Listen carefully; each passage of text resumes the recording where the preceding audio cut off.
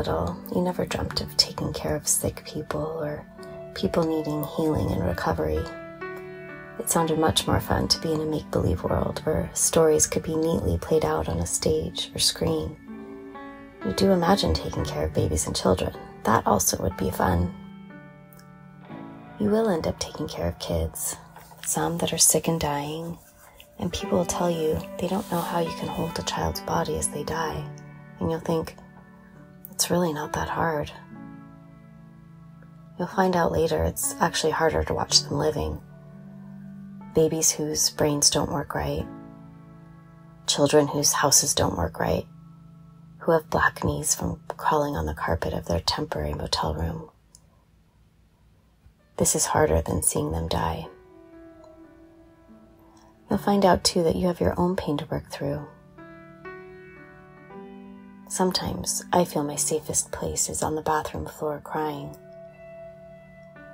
We had a fight again, and I'm not even sure what happened.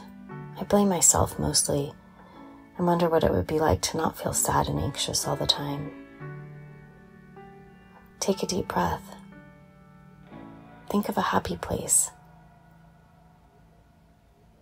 These would be welcome, but they don't come. I need to do the dishes and pay the bills. I have to work tomorrow. These are the thoughts that compel me off the floor. At work, I meet with a nurse. She tells me about a visit with one of her clients, about the 3 significant events she put in her life history assessment. We reflect together on this visit. The nurse isn't sure she was effective with her client. The client didn't use any of the colored pens or stickers and didn't open up too much.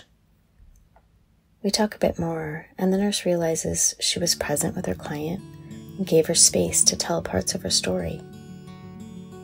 This helped the client make connections with her past that she had not verbalized or acknowledged before.